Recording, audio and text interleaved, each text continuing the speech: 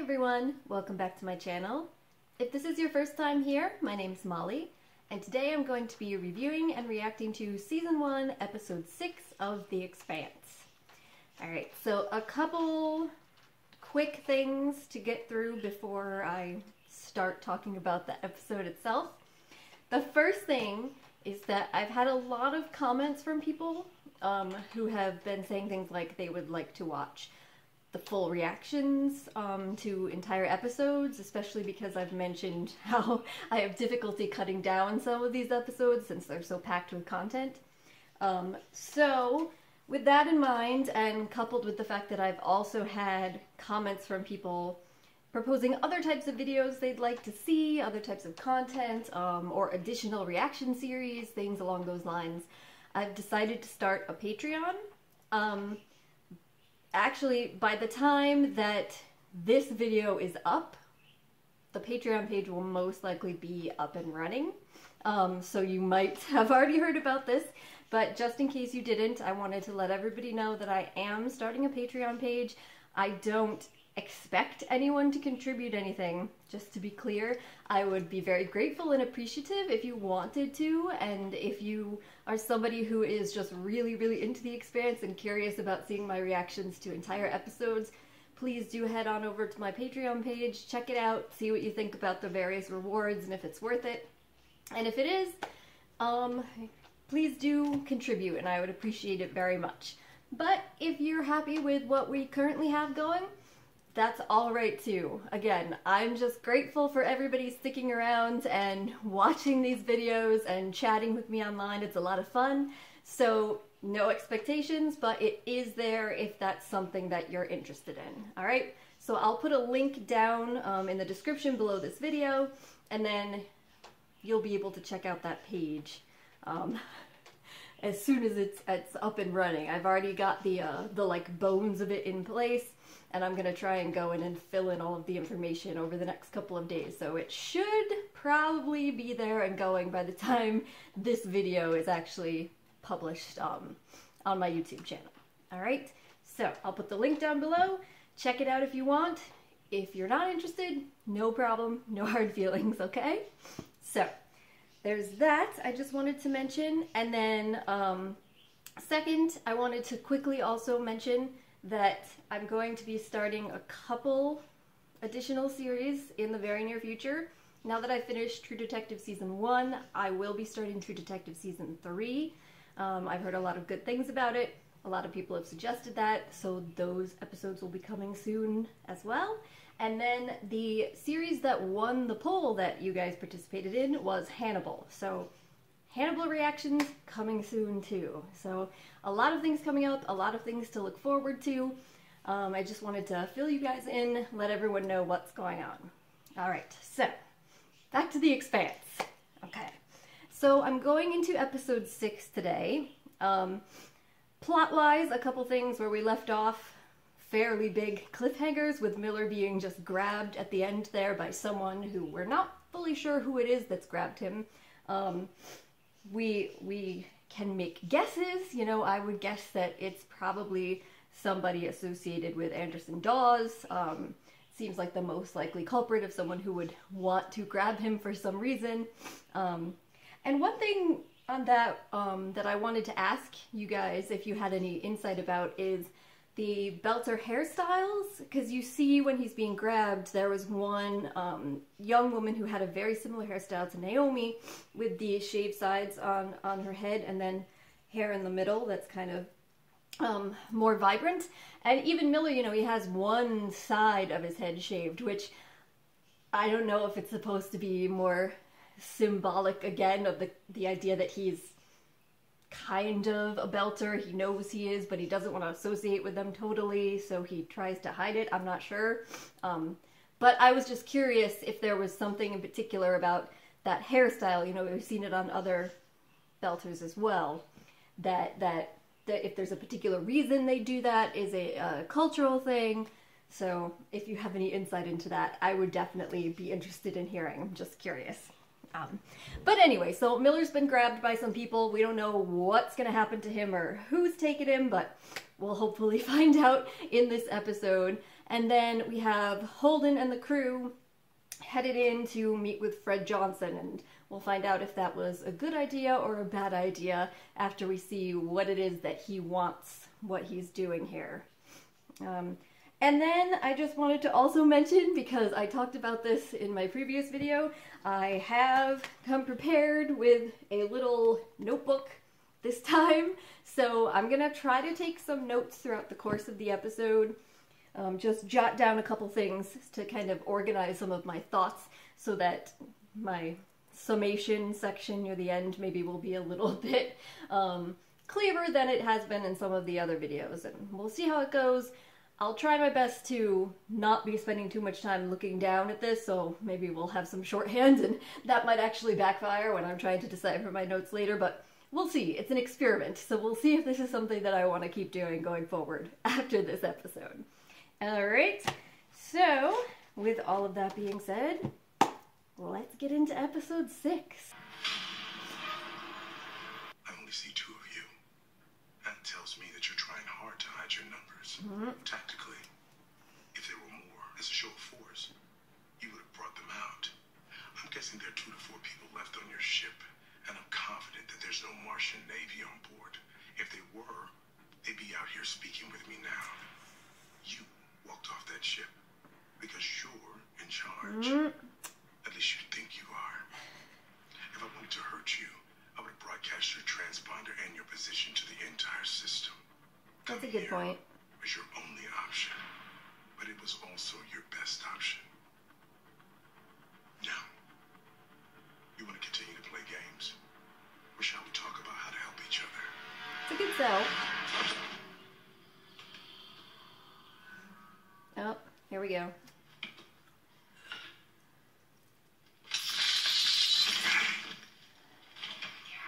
I'm Lita. My brother Kaipo. Must be proud. The hair. I'm taking control of the Tachi right now. The hell you are. Right there! Those guns can't help you anymore. You sure you want to find out if that's true? Put the gun down.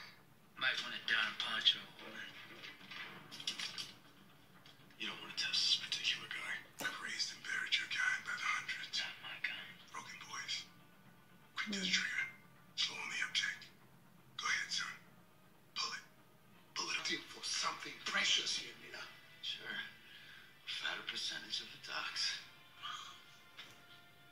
You even think like an us. You are something, man. You create a bunch of chaos. You stir shit up so you can ride in and say... You have no idea how close we are, huh? I am talking about independence. Yeah.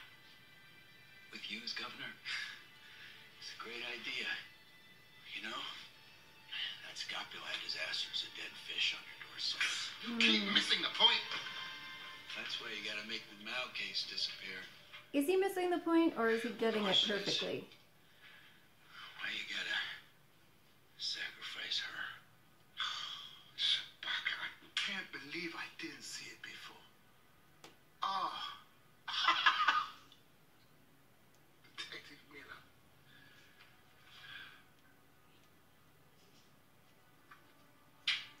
You're in love with Julie Ma. Yeah. Each other across the dock out there. You and I both want the same thing. To do right by our people.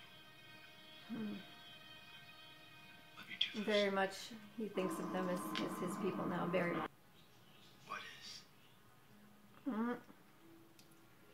I love the distress call in the camp. Amos. I'm glad we cleared this up. I knew. Holden did the right thing. He did. Why didn't you tell me? I don't know. You were afraid of me.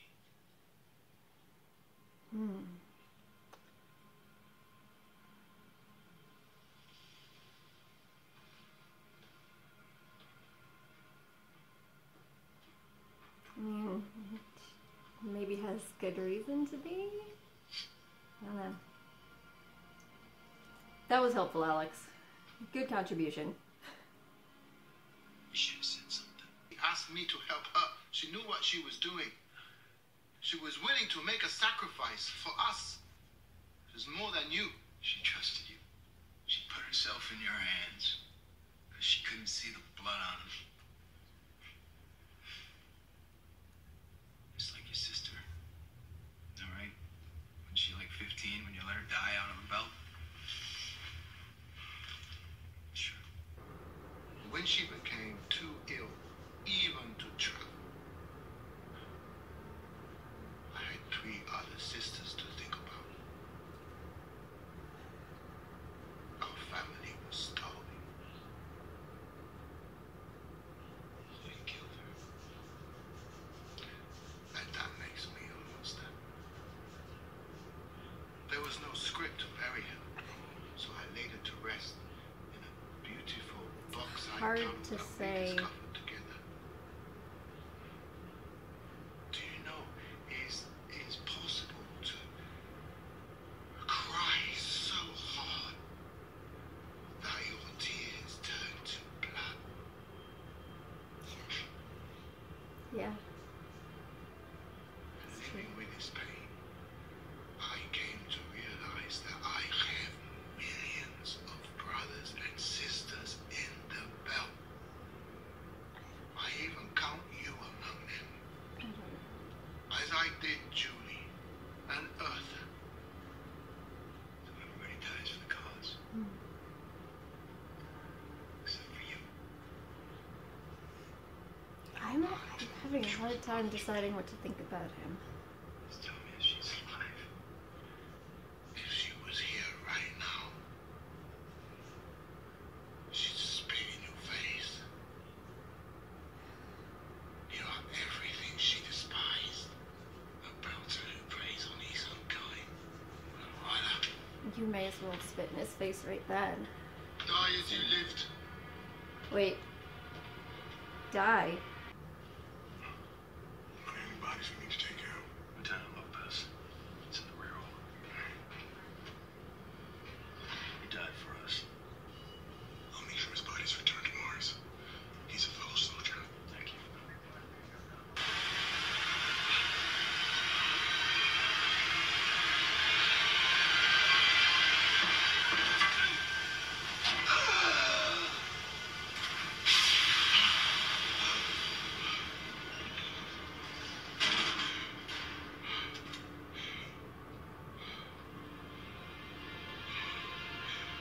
I thought it was gonna be her.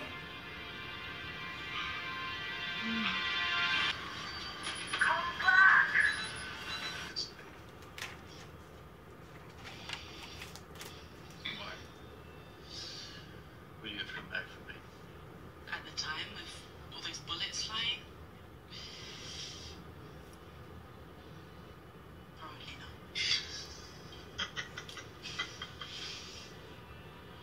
I don't think she's telling the truth. So what's next for now? It- Okay, it feels like something's going on here, honestly. I mean, if you know what I mean. No, hay nada. To your best, your worst memories. They're your biggest illusions. My advice is just forget it. Make yourself forget it.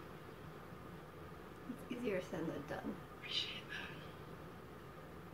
It's terrible advice. She's right. That's, oh. I don't know if this is how you cope with that either. What is this? Spare us the speech. The ship's ready.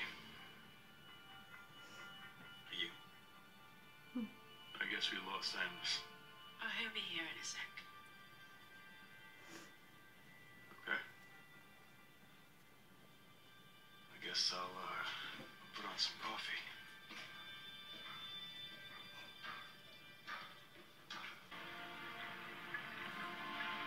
Ah! Like I'm an old war bomber? Okay, I'm like in love with that. Scientists on Phoebe discovered something big. It would tip the balance of power. The OPA gets wind of it. That thing They that send a eats crew people. out to steal it. Mission goes south, which leaves someone with a lot of power, a lot of resources, who do anything to keep it quiet, including We still don't know who. starting war. That man, he holds the key. Radiation levels are off the charts.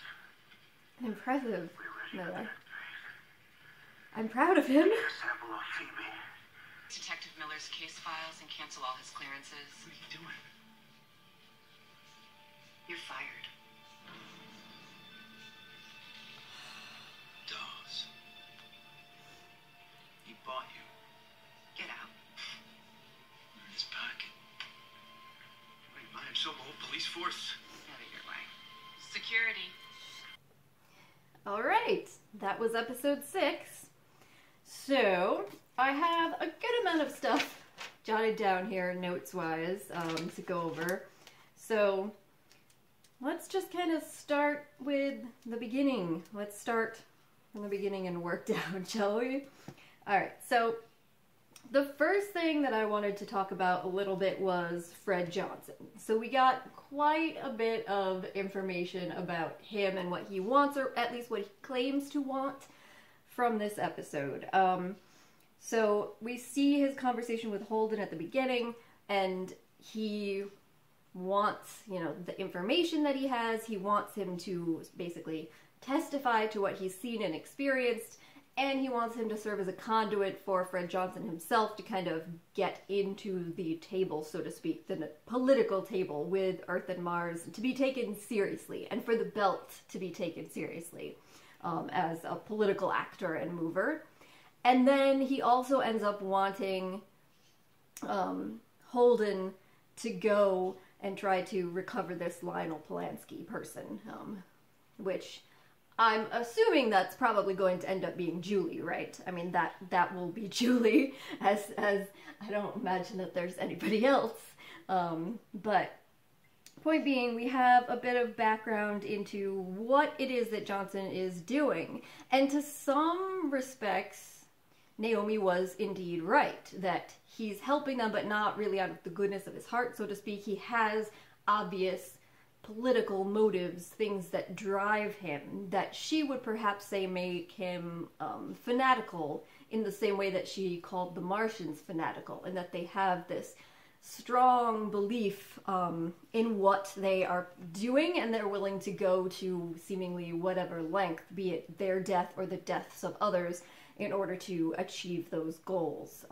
So in some respects it seems like she was right, but at the same time, even with the conversation between Fred and Holden when they're first coming face to face and they're deciding what to do next, it's pretty clear that Fred was right and that Holden was right as well. There really wasn't anywhere else that they could possibly go at that point in time. So they made the choice that they made. It was a practical decision, but at the same time there are consequences that Naomi was aware of, and now that they all pretty much are involved in this and have to deal with. Though I have to say, it doesn't seem that it turned out that particularly terrible for them overall at this point. Fred helped them out. They're basically continuing to investigate with his resources and with the new information that he's given to them, which is, you can tell what Holden wanted anyway, because he wants to know what happened to the Canterbury, why it happened, who's responsible, and get some sort of justice for it.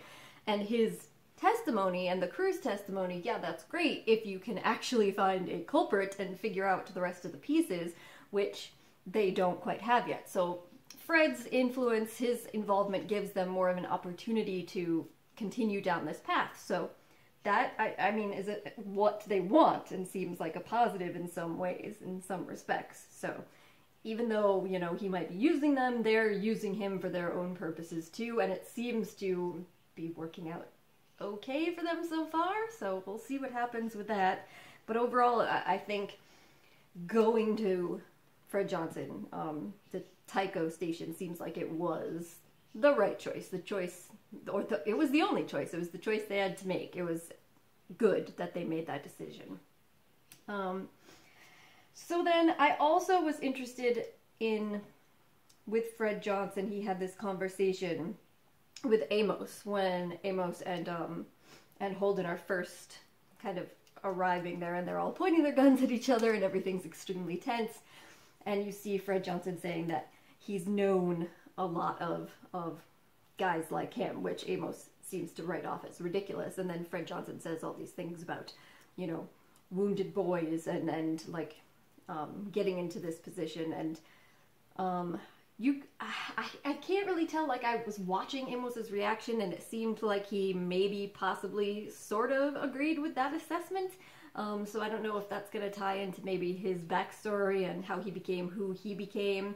But it did seem like maybe Fred Johnson does have a little bit of insight, but again, we'll see. We'll see how much that turns out to be the case. But also that, on the subject of Amos, I also just wanted to briefly touch upon the conversation between the crew of the Rocinante. I like it. After Holden admits that he is the one that logged the distress call, so basically he's responsible for them being out there. And Amos is extremely displeased, but he becomes even more impacted or affected when he finds out that Naomi also knew and didn't tell him. So he then ends up saying, you know, why didn't you tell me? And she's just kind of staring at him, and he seems to come to this realization that, oh, you were afraid of me. You didn't tell me because you were afraid how I would react, or what I would do to Holden. And he seemed pretty upset. To me anyway, it seemed like that was a hard realization for him, to think that Naomi, this person that he maybe feels somewhat closer to than others, I mean, not maybe, he definitely feels closer to her, he has more trust in her, he listens to her, that she would be too afraid of him to tell him the reality of the situation, because she couldn't tell what he would do, or she imagines that he would do something terrible automatically. So it seemed to have a bit of an impact on him, but simultaneously, like I was saying, it's not really as though she was wrong, right? Because we have seen in a lot of situations where he's very quick to jump to force, and if he thinks that that is the right thing to do in the moment. So, I don't know. But I thought that that was interesting, again, to see the continuation of the development of both his character and his relationship with Naomi overall. So then, some other things about this episode that I briefly wanted to touch upon. One was we got more information on Anderson Dawes, and I continue to be uncertain what I really feel about him. The more that I hear from him, the more I kind of bounce back and forth in wondering, you know, is Miller right in his kind of cynical viewpoint of him, in thinking that maybe underneath all of this posturing and speech that Dawes is just somebody that's out for power and influence, money, and that, you know, he doesn't care as much about his supposed idealism and his idealistic goals as he lets on, and that maybe it's more selfish. And there's a part of me that wants to fall into that cynical belief, but at the same time, you hear the things that he's saying, and it does seem as though he believes them, that he genuinely believes in the causes that they're fighting for, and that the way that he's doing it is the right way to fight for it, perhaps. And you go into the story of his sister, and again, it's something that, I mean, that's a horrifying story. It's horrific that you would kill a family member, but again, he's talking about judgment, or about the reasons that he did it, and that's not something that I personally feel like I can judge, because I've not been in a situation of such sort of like dire poverty where you're thinking that you have to choose maybe between the survival of one family member and survival of all of your family members.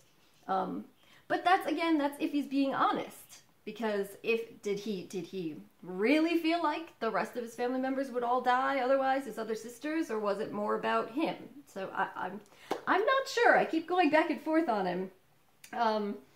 But I also wanted to relate that to the guy, Uncle Mateo. I have written down Mateo, whose nephew seems to, I mean, he's the kid that Miller saw that was stealing the water, right, on Ceres. And so we see everything that happened there, And I'm kind of curious if we should be tying that back into Dawes' story in reference to the nephew, if the idea is that these kind of impactful, formative moments when you're young and you see yourself and the people you care about being taken advantage of so horrifically, and then you end up losing someone that you care about, even to death in a terrible way, if this is kind of to show us the sort of things that maybe lead people to be more radical. So I'll be interested to see where his story continues. I assume that it's going to, because I wouldn't imagine that they would just have him in that one episode stealing water and then showing up here again for no reason whatsoever. So I'd be interested to see how that progresses. And then some of the other things that I was curious about, there was a couple little details that I want to ask at the end, but one thing that I thought was interesting is that it kept coming back to, at least in my opinion, throughout this episode, the idea of maybe kind of romantic relationships or kind of romantic tension. So in my opinion, correct me if I'm wrong, but in my opinion, you see a lot of flirtation, chemistry going on with Naomi and Holden, and they're getting to know each other very well, and like in my opinion also, she's probably the catalyst behind all of the crew ending up going together at the end as opposed to just Holden.